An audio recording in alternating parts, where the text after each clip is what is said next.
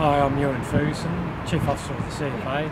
I'm in Wellington, New Zealand for the AFAC and Natural Hazards CRC conference this week.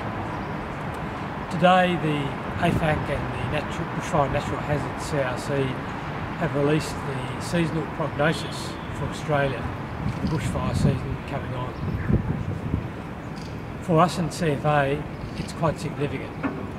Firstly, it reminds us that August has been a very dry month across much of Victoria and parts of New South Wales.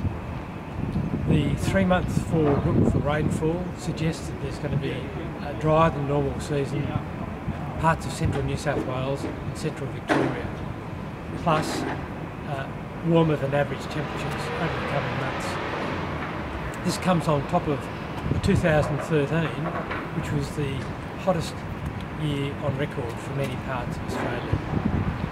El Nino, whilst it hasn't quite developed yet, is close to developing, so there is some uncertainty about the long-term rainfall and climate outlook. I guess it's a reminder for all of us to be prepared for an early start to the fire season, to ensure that we're continually engaging and talking to the community about their readiness, particularly as the early fire season comes on.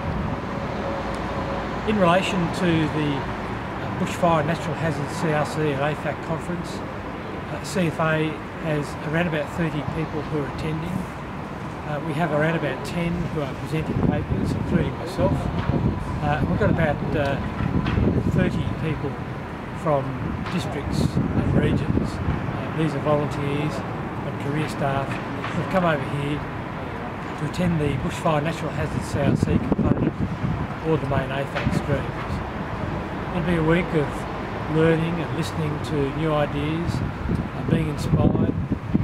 It'll be a week to renew some old friendships and to make new friends. And most of all, when we return, to pass on that knowledge into the broader CFA.